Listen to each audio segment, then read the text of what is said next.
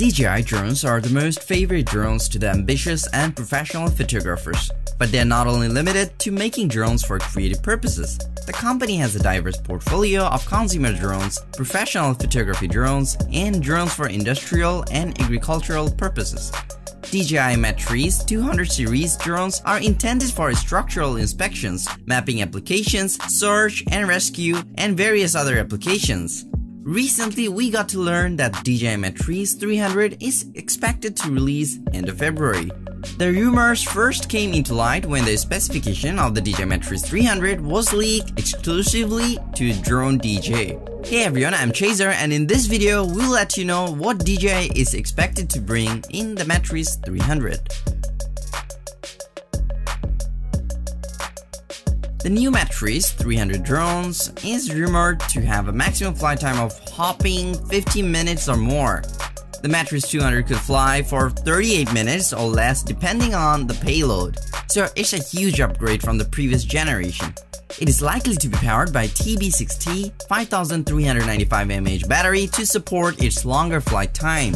The previous generation had the TB50 4200 mAh battery as its power source. Upcoming Matrice 300 series is also rumored to have a maximum payload of up to 2.7 kilograms, and its maximum takeoff weight is likely to be about 9,000 grams. While the Matrice 200 had a maximum payload capacity of 2.3 kilograms and its max takeoff weight was about 6.14 kilograms, which is a substantial increase from the previous model as well. The drone will also be able to fly in difficult weather conditions and will feature IP44 rating. The upcoming Matrice 300 will have 6 directional sensing for a range of up to 50 meters and Full HD front camera for FPV piloting. It will also have the option to adjust detection range for easier maneuverability. You will also be able to track a target by zooming in with spotlight zoom function. It will also feature a new transmission system that will give a maximum of 10 km transmission range. Its new transmission system will also have a feature that will allow 2 drone pilots to be connected simultaneously to the drone. Control of the drone then can be passed from one to the other. This could actually help in search and rescue missions, where if the first drone pilot flies out, but as the transmission signal gets weaker or the drone flies beyond the line of sight, a second drone pilot closer to the drone could take over with full signal strength and continue the mission.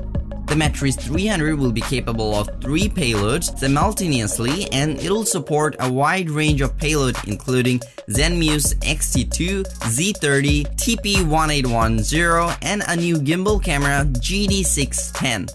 The new GD610 or the Zenmuse H20 and H20T thermal camera both are expected to arrive with the Matrice 300 series drone. Both gimbal camera is declared to feature IP44 with the ability to measure distances by laser and with a color palette specific for night vision. The DJI Matrice 300 and Zenmuse H20 gimbal camera is expected to arrive by the end of February 2020.